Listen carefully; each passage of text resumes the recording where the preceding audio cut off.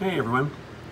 So I wanted to talk a quick second about how Marlin treats the G-code queue and what kind of effect it has on using a laser.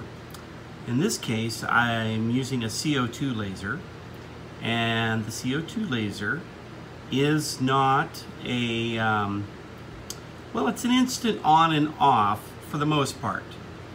There is just a slight delay, but what there is in the queue when Marlin processes code, such as this crosshatch pattern here, you can see up near here at the top where you've got broken lines.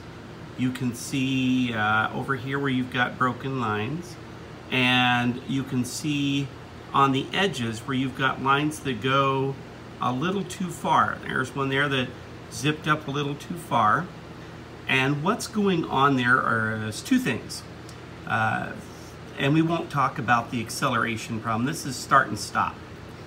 That the code is set back to back, and Marlin executes that code very rapidly and almost completely smooth between commands, such as if you were to do this nice lined P, it is very smooth even though it's a bunch of little lines.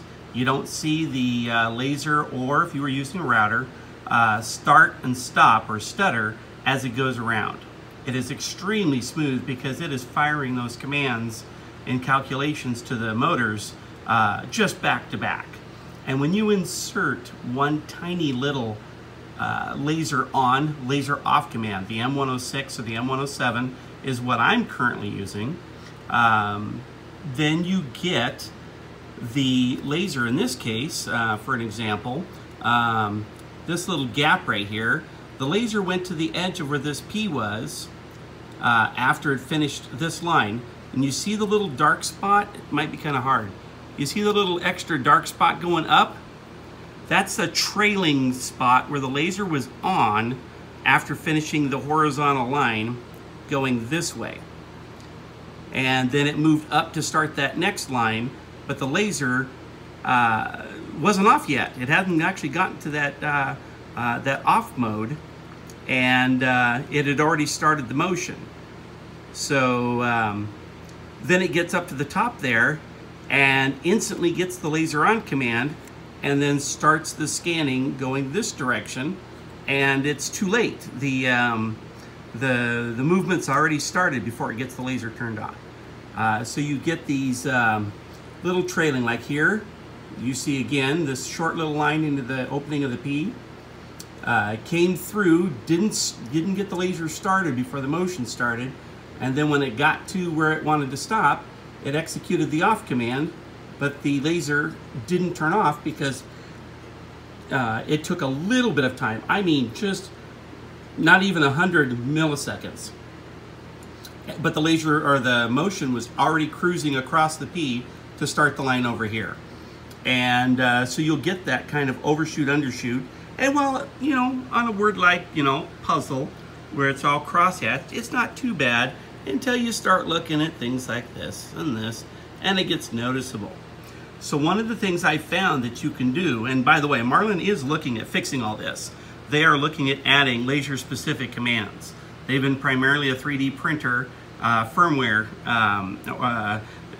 freeware organization, and the authors are acknowledging that lasers are a thing, and they are working on Marlin 2.0 to come out with a version that not only takes care of this mess, but would allow you to do raster scanning without having the laser zip across the screen.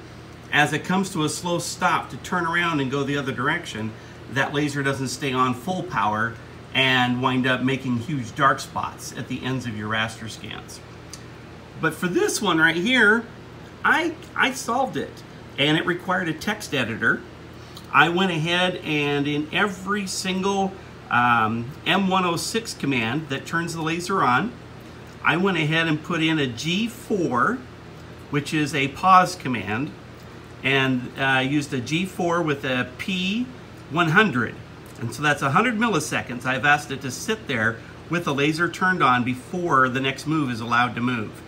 And that turns out to be just enough not to get me these little gaps right here where it was going up and didn't start in time. Took all those away. And then on the end, I did the M107, or excuse me, the M106 with a power of 0, was all the laser commands to turn things off. And I went ahead and did that with the similar pause after it using a text editor. So it does a G4 P100, and that allows it to finish the move and don't start on the next move before 100 milliseconds. And that allows the laser to get turned off at the end of the last move before it's allowed to move the gantry on to the next one. Anyway, this one here shows the example of what it looks like when you don't do something like that.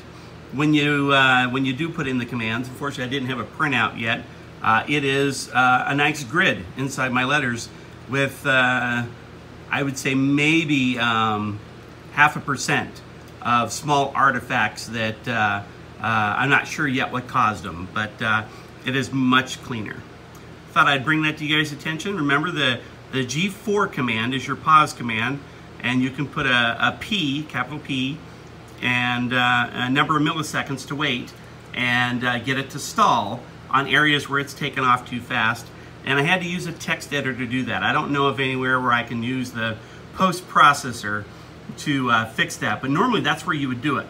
You would have your program's post processor know that anytime it needs to turn on the laser, it needs to insert 2 commands instead of 1.